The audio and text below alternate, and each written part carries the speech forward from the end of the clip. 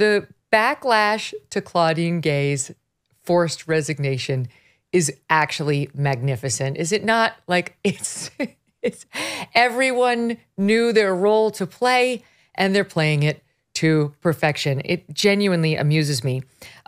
For example, there's Ibram X. Kendi. Okay. First of all, he goes on with the question to assess whether this was a racist attack against her isn't whether Dr. Gay engaged in any misconduct. The question is whether all these people would have investigated, surveilled, harassed, written about, and attacked her in the same way if the Harvard president in this case would have been white. I, period, think, period, not, period. It could never happen. Too often mainstream reporters join the racist mob or give it credibility as they did here, just as they did a century ago. And he went on. I mean, he's got several tweets along these lines. Celesting, she wrote Little Fires Everywhere. Hers was one of my favorites. What we've learned here is bad faith bigots pretending they're concerned about anti-Semitism will happily use women of color, especially Black women, as a scapegoat and lightning rod for large systemic issues, and that people invested in maintaining those systemic issues will comply. And then I'll just give you one more. Nicole Hannah-Jones, of course, the 1619 Project writer. Academic freedom is under attack. Racial justice programs are under attack. Black women will be made to pay. Our so-called allies too often lack any real courage. So, guys, it is the fault of systemic racism and its allies in the media who too often go along with the narrative, and not to mention bad actors like Chris Rufo, who's getting blamed for all the reporting he did on this, right-wing conservatives who seized an opportunity, et cetera, et cetera. What do you make of it? Who wants to go? Well, Moynihan, you're a resident plagiarism. You're a resident plagiarism expert, and this is a plagiarism scandal. So you're the guy. I need you to weigh in. You unearthed plagiarism. Many plagiarism scandals, and I want to correct Kmele on this. I am now also an anti-racism expert. Yes. Because I have discovered how that one defeats these racists. It's to not plagiarize 60 times. And then none of this ever happens. You can't Bull Connor your way into a plagiarism allegation. No, it's funny, before we started, Kmele very helpfully reminded me that she makes $900,000 a year. I mean, look, the incredible thing about this is that there was a clip this morning, actually sent your producer, the great Steve Krakauer, from another Gay, what's her name, Mara Gay from the New York Times, who went on in an incoherent ramble. Another gay, sorry. I'm very pro-gay generally, but in this case, I'm not. But she went on this incoherent ramble, and none of it addressed the actual allegations. It's all the people are terrible. All the people are doing terrible things. They hate Black people. They hate Black women in particular. Multiculturalism is also the enemy. Well, no, I mean, the very basic thing here is not only did she plagiarize, and by the way, this is very, very clear plagiarism. I'm somebody who's written a lot about this. I actually am very tough on some of these plagiarism allegations and say, well, I don't think that meets the standards. This met the standards 10 times over, and it kept on going so bad, in fact, that she plagiarized in her acknowledgments, which I thought was really remarkable. That's really showing a certain level of laziness. But also, it shows the kind of rot in these institutions. This is the most prestigious university on earth. Can we say that it's maybe Oxford, maybe Cambridge? No, I'd say Harvard's number one. That is the stand-in when you're talking about academic excellence. And you have the president of this place, who's not only a plagiarist, but has produced almost nothing in her academic career. And this is also not somebody, and this, by the way, I'm going to make a slight recommendation before I kick this over to Kmele to give the not Black perspective. Kmele, by the way, doesn't identify as Black, for your listeners who don't know. That's right. But the incredible thing about this is Claudine Gay went to Phillips Exeter, one of the most elite schools on the East Coast. She then went to Princeton, decided she didn't like Princeton very much, and then went to Stanford, and then went on to Harvard. I would suggest maybe getting somebody from a more of a working class background who actually does have a record and has worked very hard in their life and not produced 16 or 15 or 12 or however many sort of lazy and halfway fraudulent academic articles and never produced a book. But, I saw Mark Lamont Hill, the writer, professor, hip hop intellectual is hip hop intellectual in his bio for many years. Yeah, that's right. Yeah, so which makes a certain amount of sense. Yes, but he said, we must replace her with another Black woman. I mean, this is kind of the problem. Period. Is that that's it? It wasn't who. It could be anybody. Yeah. I mean, obviously, it wasn't Candace Owens. He's not thinking that. Well, he didn't say that. That's right. How about Candace? Maybe, why not? Maybe, yeah. She's smart. She's young. She'd have a long runway ahead of her. Yeah, the shape and shade probably of a more genitalia. Significant publishing record too. Yeah, but shape and shade of her genitalia check out, so it should be fine. Now that's all you need. Shape and shade for when you're selecting the vice president of the United States as well. You just declare initially it's going to be a Black woman for sure. Yeah, no problem.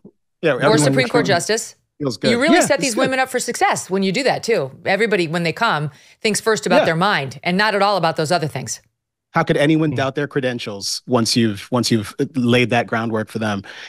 I may disappoint Moynihan here. I mean, the perspective I'd really like to bring to bear is actually the perspective I can offer as a board member of the wonderful organization FIRE, the Foundation for you got it. You can do it. You got it. You can do it, man. We know what it is. We rebranded it. So initially it was education, and now it's expression. Expression. Yes. Yeah. We've been defending free speech and have been defending, and I'm using the we very generously there because I'm on the board. I don't do any of the heavy lifting, but just defending academic freedom on campus for years and years.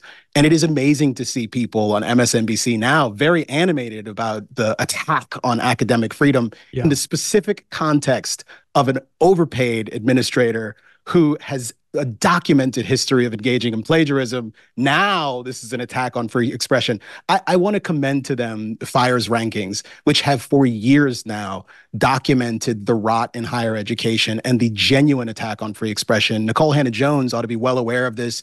FIRE came to her defense when she found herself in the midst of a firestorm where people were insisting that she shouldn't get a job because of her particular political background, and in some cases criticizing some of her work on the 1619 Project. But in either case, FIRE came to her defense because they're nonpartisan and they believe in genuine diversity in higher education, and they believe in free expression in higher education.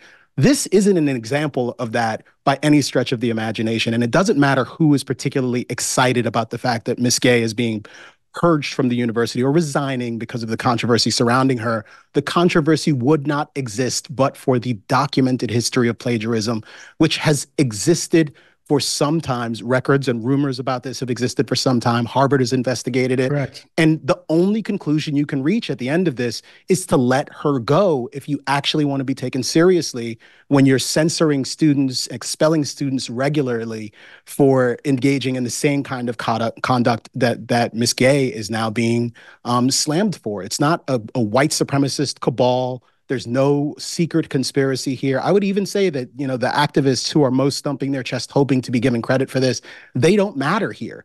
What matters is that she's a plagiarist. And as a result, she's getting bounced. The question, of course, is who replaces her? Who replaces her? That's the thing. Oh, this poor guy. We know who's replacing her temporarily. This poor, poor man. Can you imagine being this man? Hold on. Where is he? What's his name? I've got it here someplace in front of me. But Alan Garber, and the poor guy is white. Can you imagine what's going to happen? That's why he's temporary. His genitals don't actually measure up for the position here. It's the wrong shape. Don't get too comfortable, Alan. It's definitely not happening. You're on the way out, Alan sir. also condemned the university's first shot at commenting on the anti-Semitism on campus. He was like, "Oh, he didn't get there." Alan is not long for this job, even the temporary job. So he should not be too comfortable in that seat. Here's the AP. You guys probably saw this today. Their take on this, the Associated Press. Harvard president's resignation highlights new conservative weapon against colleges, plagiarism. What? What? We may be missing the real story, that's not how that works. AP. Conservatives pounce. Yeah. I'm not thinking Matt Welch, like over at Reason, this would not have been your headline. Scroll down in that piece too. They also say that Chris Rufo using the word scalp is a classic white supremacist play. White colonialism. Like couldn't make less sense if you put it in a blender and poured it out of a 4th story walk-up window. Right. Even I actually went back just for kicks, Matt, just to see, Wikipedia. How does Wikipedia describe scalping, right? And of course, the whole thing is about the Native Americans. The whole thing is about the Native Americans, what they did. It's not about the white colonialists who came over. But the AP apparently didn't even simply consult Wikipedia. They just decided to blame that too on the evil white man. I want to highlight a word that you used at the intro, Megyn, which is performs. You were talking about various people were like performing their roles. There is something so performative about a lot of the response to this. It feels rote. It feels trite. It feels not necessarily even that much believed by the people doing it. But part of what they are doing is trying to browbeat the media. Right. There's oh, look, your allies in the media aren't performing well. You fell for the Chris Rufo tricksterism. I can't believe you let them frame the issue here. Though all of those great words are tells that they're trying to tell their kind of fellow traveler colleagues in elite institutions to act and behave in a certain way. And that is why you get conservatives pounce headlines. The Megyn Kelly Show is supported by Grand Canyon University. Founded in 1949, GCU is a private Christian university that is dedicated to delivering an affordable and transformative higher education. Their vibrant campus is located in beautiful Phoenix, Arizona, and according to niche.com, it's ranked a top 25 best campus in the country. As of June 2023, GCU offers 330 academic programs with over 270 of them online, allowing you the freedom to earn your degree on your time from wherever you are. At GCU, your degree, whether it's a bachelor's, master's, or doctorate, integrates the free market system and a welcoming Christian worldview. Learn more about GCU's programs, competitive tuition rates, and scholarship offers from your university counselor. They're part of the supportive graduation team that will take a personalized approach to helping you achieve your academic goals, walking alongside you every step of the way. Find your purpose at Grand Canyon University. Private, Christian, affordable. For more info or to enroll, visit gcu.edu.